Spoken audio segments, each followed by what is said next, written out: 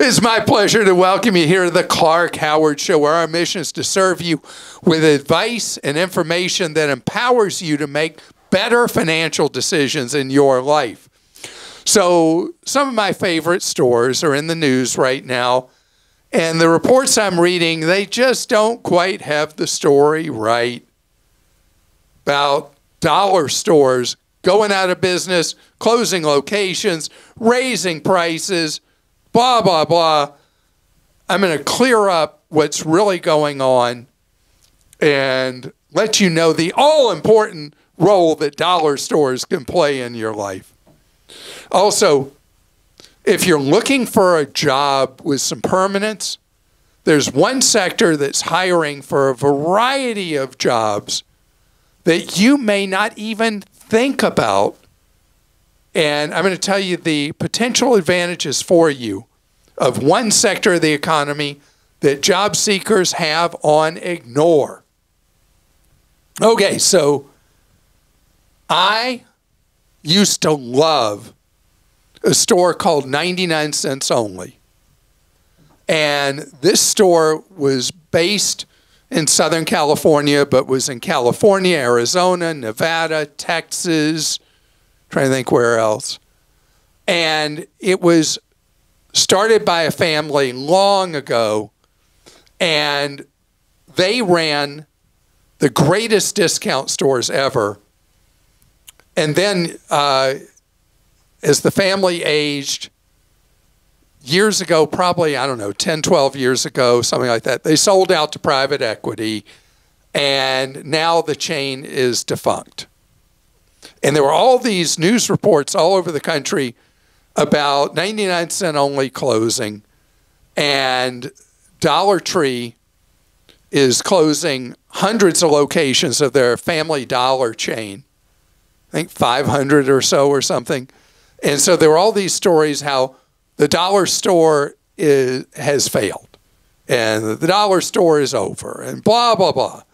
And then Dollar Tree, has been experimenting. Everything's $1.25 now.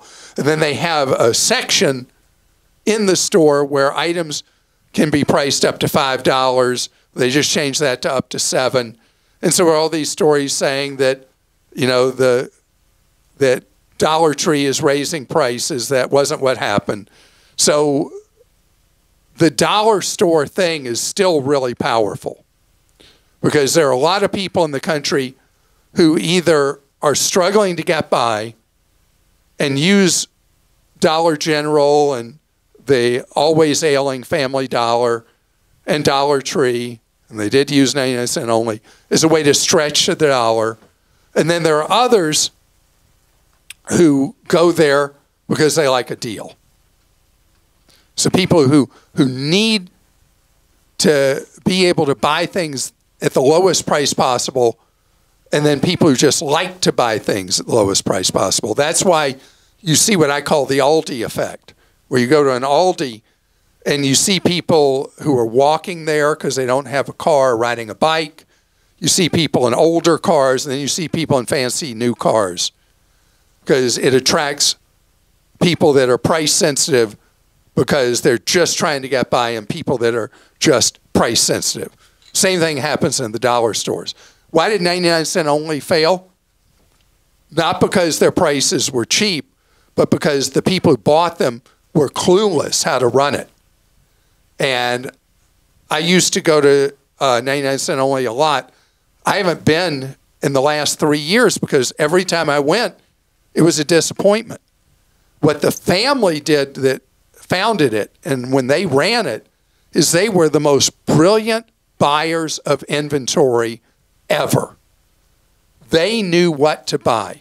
In fact, they were such good buyers, they'd buy more stuff that were deals, that were things the market would want, than they could sell in their 300 and something locations, that they would then sell them to other retailers and make money on that before those retailers sold the goods. Who else is brilliant like that? TJ Maxx. I don't know if you ever shop in a TJ Maxx. Do you shop Always. in TJ? I love TJ Maxx and Marshalls And Home Goods. And TJ Maxx and Marshall's same parent company, Yeah, and Home TJX. Goods too. Mm-hmm. Home Goods is too. They have the greatest buyers. They have this sense about what distressed merchandise they should buy that their customers, their target customers, will want to buy. And so they are a brilliant operator. And that's what 99 Cent Only was till the new owners who had no idea what to buy. You look at Dollar Tree, when they bought Dollar General had always been a mess. And then they bought it, and they weren't able to stop it from being a mess. So finally, they're cutting their losses, and they've closed so many locations and closed more.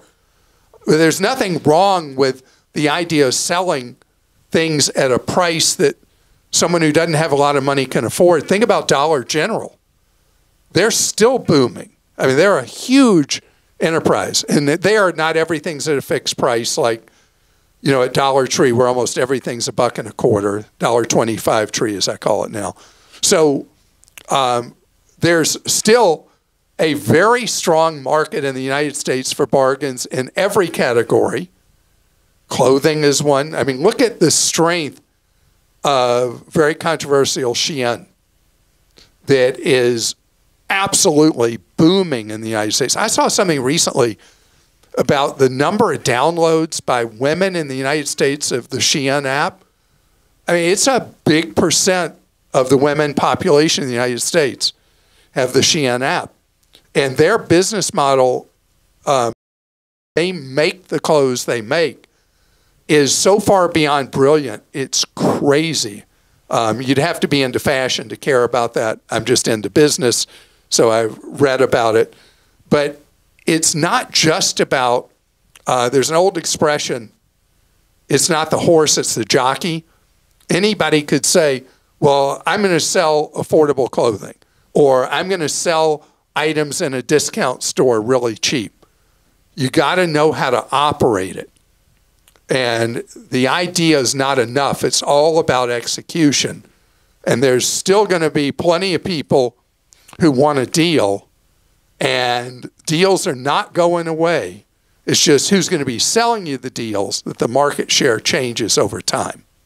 All right, we'll go to questions. Renee in Oregon says, my boyfriend and I are about to celebrate our 5th anniversary. We have a 12-year age gap. He's 49, I'm 37. While we are not ready yet, we plan to live together one day, but we're not sure if we will ever marry. We had different upbringings, so I am further along in the wealth building journey. I own my home and retirement, and I have retirement savings, but he is much more sensible with his money management. Is there anything you recommend we do differently than other couples, or considerations we should take with the big life decisions, marriage, insurance, etc., because of our age gap?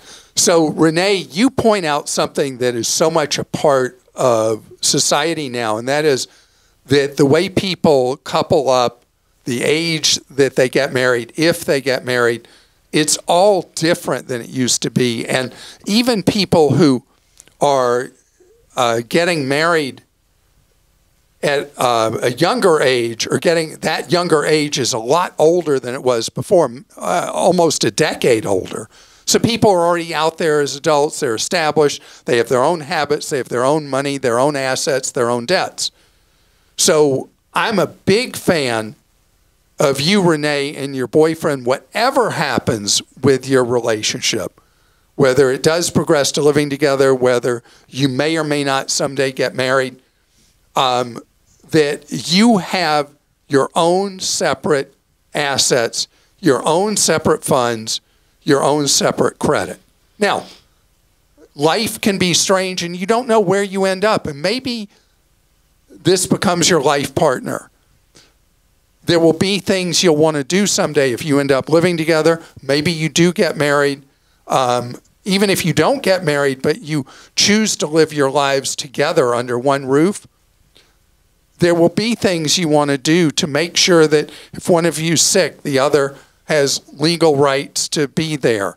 You'll want to make sure that you protect each other. I don't know if either of you have kids. Nothing about kids said, right? I don't know if you have kids, but each of you would want to make sure you have proper legal documents with wills to protect the interests of the kids, or what you'd want to have happen if one of you dies before the other. You're not there yet with those questions, but for now, you're still living separate residence, you're living separate lives, but you're each other's boyfriend, girlfriend. So keep those separate financial arrangements. Keep those separate debt obligations.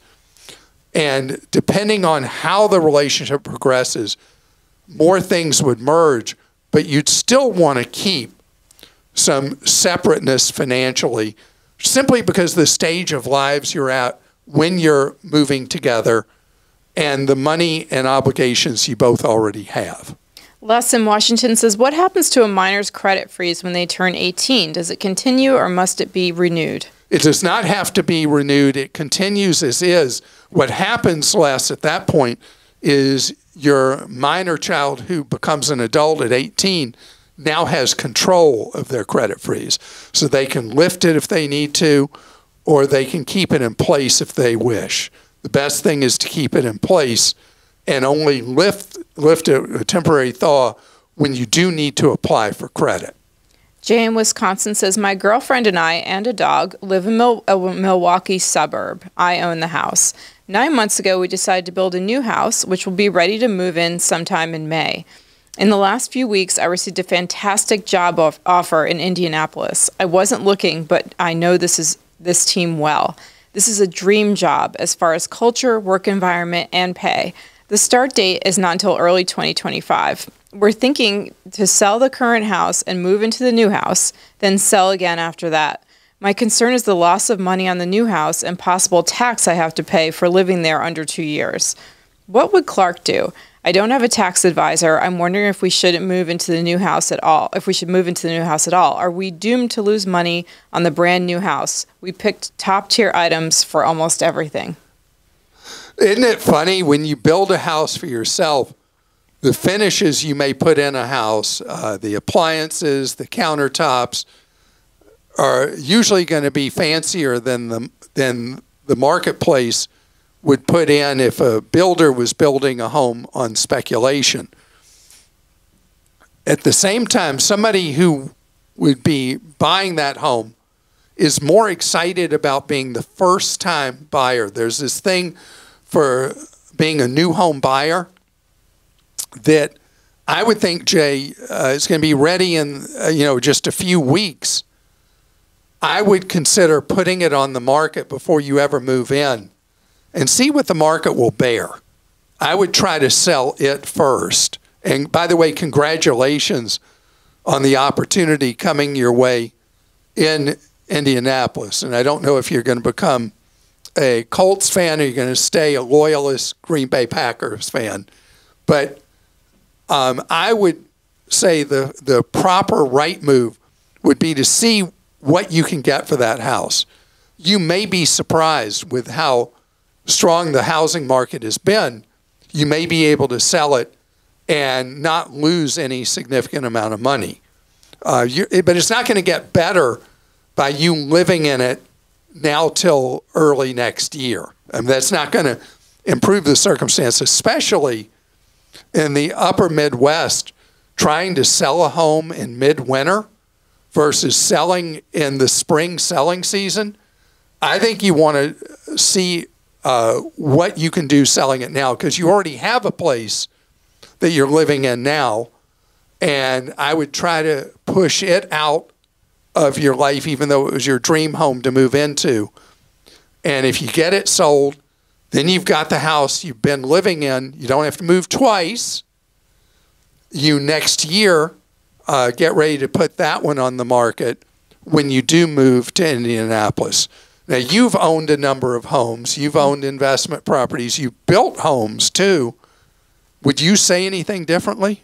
No, I mean, I think I might, if it's in a builder, there's a builder and there's a new community, it's a new home community, I might talk to the builder. I don't know how much money they've put down, but if prices have gone up since they started the process, maybe the builder would be willing to make a deal if they think they can make more on the home than what they were selling to them for. That is very possible, because you said your dream home, you're building, and you brought up a point I didn't think about, that they may be doing what they call a modified custom, that it may be in a development, and thank you, and that home may be one that was built by a builder building production in a development in a neighborhood, and they may be the best opportunity potentially. If it's your own land, you're building your own home with your own contracted builder, then everything I said would be true, but I love what you said, because that really is possible that the builder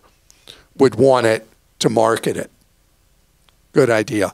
Coming up ahead, the job market is so strong. I mean, the most recent data shocked economists how strong the U.S. job market remains. One part of the job market people are just overlooking right now because of how strong the job market is. I want to tell you an opportunity that could benefit you for years and years to come that most people don't think about. Do you know that most government jobs that are available are going begging for lack of interest in anybody to work in them? There are a lot of people who have an feeling that they want nothing to do with government, so they don't even think about it. There are other people who aren't even aware that at the local, city, county, state, federal level, a lot of jobs are going begging all around the country. And many of these jobs, maybe even most, but not all, include something that is as rare could be today, and that is a pension. You work enough years, you're going to have that pension income. I mean, in the private sector, almost nobody, really almost nobody has access to a pension. And it is a wonderful form of security later in life, knowing you have that pension. But the jobs also tend to last through thick and thin. Right now, we're in one of the best job markets of my lifetime. It's so strong. And it's not as crazy frenzied as it was 18 months ago, but still the hiring is just crazy. I mean, we got layoffs going on as well, but the net is a lot of hiring. And getting a job with your local government or your state or the feds, it's a gauntlet. It's a process of bureaucracy that turns a lot of people off. But the opportunity is there. And you know what made me think about talking about this? I'd read something about it, and then I was driving down an interstate, and there were billboards for a local government trying to hire. And then the next day I see a billboard for state jobs, state government jobs, where the state was trying to hire people. I mean, this is an area where when government starts putting up billboards begging for workers, that tells you something. And you know what else I've seen lately as well, completely unrelated field? Hospitals advertising on television and on billboards looking for workers. I mean, there are segments of the economy that just cannot get enough workers, which means you have more bargaining power as a potential employee. Just an idea, just a thought, because in a medical environment and in a governmental environment, there are all different kinds of jobs and skills that are sought. And a lot of jobs that you do in the private sector have equivalents in both medical and in government that may be an opportunity for you if you feel stalled out where you work or you just don't like where you work. Krista? All right. You were on your phone. Were you trying to get one of those jobs? No, I was slacking with somebody. You weren't trying to get one of those jobs? You were multitasking? I was. I'm sorry. No, nothing to be sorry for. It was for my job. Okay. Sean in Connecticut says, I'm coming up on 60 years old and I'm hoping to retire at 64. My wife and I have been in our condo for nearly 3 years and owe less than $200,000 on our 30-year mortgage, which has less than a 3% interest rate.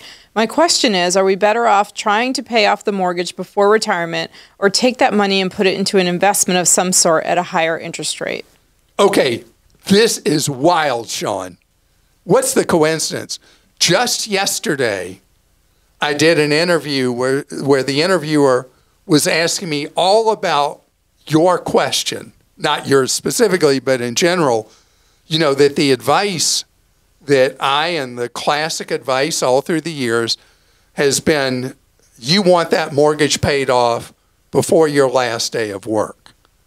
And so this was all about, what do you do with this anomaly, this odd thing we had following the banking scandals, where we went through 10 years of these crazy low mortgage rates that the Federal Reserve engineered.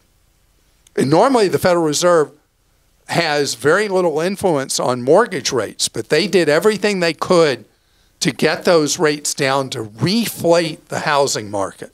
Now those rates are gone. So here you are sitting with a 2-point-something% interest rate.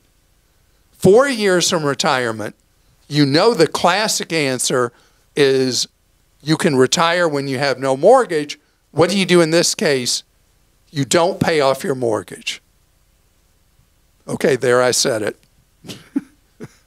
Can't believe it. Anyway, you don't, because if you've got, let's say, 2.78%, 2.75%, 2.875, whatever it is, your interest rate is so low that you can even out-earn it in a savings account and earn 5+%.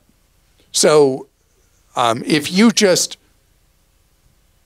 think of it that way, of the priority of bills, the priority of debts, paying off a mortgage that cheap, you do not want to prepay it, and you want to pay as agreed. I can't believe I'm saying it, even in retirement. Mark in Colorado says, I read once that there were some banks that would transfer your existing mortgage balance at the existing rate to a new mortgage if you wanted to sell your house and buy a new one. I called up my lender to ask about it, and they said there's no such thing. It doesn't exist. Was I dreaming? So you weren't dreaming, but what you're interested in is very, very rare. You would have to be with a lender. Usually it'll be a credit union or a small bank, particularly banks that specialize in serving the professional market, lawyers, doctors, where they hold loans in what's known as portfolio. All they want is so they're not selling off the loan. Your lender is just an originator of loans that they sell off right away. So they have to be what's known as conforming. They have to meet the rules of the federal entities, Fannie Mae, Freddie Mac. So that loan is secured to that property. That loan dies when you sell that property.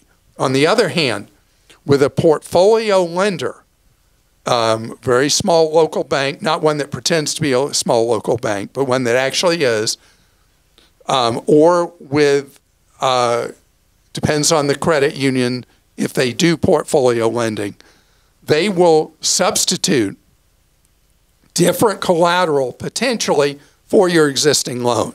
So this applies to a tiny, tiny, tiny sliver of the market, and who you used as a lender, which is a big production lender, ain't going to happen.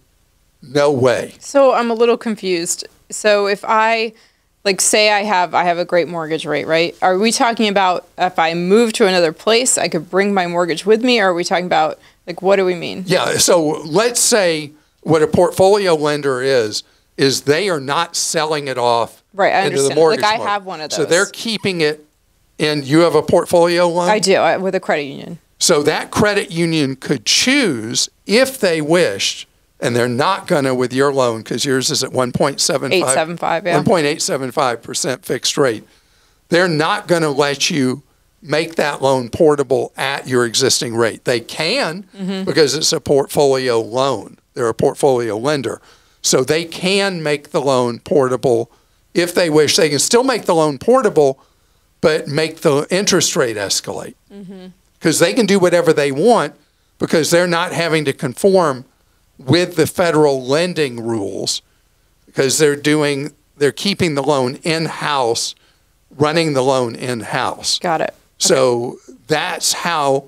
So if you have one of those loans, it's worth a shot if you're trying to move and you want to keep your mortgage rate. That's what you're saying. Right, but it's Very rare. extremely rare to have a portfolio lender. And also, if you've got, in your case, 1-point-something%, yeah, they're not going to be interested. Judy in Wyoming says it can really pay off to check online prices versus store prices, even for the same store. I was in the market for dog treats. Walmart usually has the best price, normally $3.98 a box. This time we were going to be all over town, so I decided to price compare online for the stores in town. I found that PetSmart was having a deal on treats, 1 box for $3.99, but get 3 boxes and you get one of the boxes half off. Note, I've also compared the price of a jug of treats versus the boxes, and interestingly, the boxes came out cheaper per ounce. So we went into PetSmart and grabbed 3 boxes. The crazy thing is, the price on the shelf was $7.99 a box. Knowing it was lower on the website, I told the cashier I wanted the website price and showed her the item on my phone. She didn't bat an eyelash. She knew this was consistently the case. Final twist, 5.5 hours later, I checked PetSmart's website again to make sure I was remembering the prices correctly and noticed the price per box had dropped down to $3.49 a box. So, yes, it's true that with stores that are bricks and clicks that you can buy at the .com or you can buy in the physical location, that often the .com price will be quite a bit cheaper because of who they're competing against in the .com environment. You think about for them competing against what's the big online seller of pets? Amazon. Oh, you mean Chewy? Chewy. Someone else also wrote in about Target, by the way, about this. Like, why would they charge me more for store pickup when it's like the same thing. They have it in the store. I mean, charge me less to do in-store pickup on the web. It's all because of competition, the people who comparison shop. Walmart generally will not match in the store when the price is higher on the shelf than what it is on the app. And they'll tell you with a straight face, okay, just order on the app and pick up in the store, and you've got the lower price. Obviously, PetSmart has gone a different direction and says you show them the online price, they'll match it. But this is a very common occurrence. You never know, though, if the online price is going to be cheaper, in-store price is going to be cheaper. So what I do when I'm in Walmart is when I see something I'm going to buy, I check what's the online price. And then I make my decision how I'm going to buy it. Because I have Walmart Plus, they'll deliver to me for free. So I then buy and think of the additional cost to them. But this is the game they want to play. When the price is lower on .com, I just order it there and I walk away from buying it on the shelf. So this is a puzzle. It is a weird game. You won the game, except you lost 50 cents a box, right? Is that what it was? Yeah. 50 cents a box when the price then went down later. I just did this. I was with my daughter in a clothing store, and she found pants and a top she liked. But I looked, and I had a coupon, but it only worked for online. So we're sitting in the store, and I ordered the items online for in-store pickup, and we had to leave. And I had to go back a few days later, but it saved us 20%. I mean, crazy. It really is the pricing games that retailers have to go through because of competition is so amazing. And you think about with Walmart, how they zone price based on competition, the physical location, based on who they are competing against around them, just like Costco does with gasoline. Do you know Costco does that with gas? Mm-mm. So that's why one Costco will have gasoline a lot cheaper than another Costco, because they do a commercial perimeter survey. So they have an employee either do it online, I don't know if they go out and drive around, but they price based on the competition immediately in the trading zone around that store. I wonder why, because aren't they supposed to be, so gas is different from their normal store where it's just a percentage markup? Yeah, so the most they'll mark up is their gas is Kirkland Signature Gas, top tier. So it's 15%. Okay. But if the market forces around them if let's say there's a Walmart gas or Sam's Club gas or Kroger gas near them that's selling at a really low price, they will lower the price, but the ceiling is the 15%. By the way, I know this is so off topic, but you're obsessed with convenience stores and like fancy new gas stations and convenience stores. You've probably seen this, but I was surprised. I saw Sheetz when I was on my recent trip, which I know is one of your faves, and it had a drive-through. You ever seen that? Yeah. Oh, okay. I knew it. I can't tell you about anything new. No, but it's an interesting experiment that Sheetz is doing. Those of you from the Mid-Atlantic region that are familiar with Sheetz, Sheetz. Mm-hmm. And it's right next to a Wawa, one of your other favorites. Yeah, it's funny that Wawa and Sheetz are going head-to-head now, where they used to avoid each other. It's getting more crowded in the space. So the idea of why you wouldn't do a drive-through is because you want people to come inside and buy more impulse items. But at the same time, they're also competing against fast food places, drive-throughs, and most 70% of traffic at fast foods now comes through the drive-through. So Sheetz wants to grab that customer as well for food who might have gone to a fast food Someone restaurant. who doesn't need gas, yeah. Yeah, because how are you going to put gas in your electric car? Yep. Yeah, but do you know all the big convenience store chains are popping in electric vehicle chargers all over the place because the electric vehicle charger customers are there 3 times the minutes of a gas engine customer. And so they spend a lot more time buying stuff inside the store while the electric vehicle's charging. People figure out how to make money. I love that. But anyway, enough trivia from us. I mean, sorry. Because what we're about is save more, spend less, and avoid getting ripped off. And remember, tomorrow, you get to hear how people feel I ripped them off. And Clark stinks.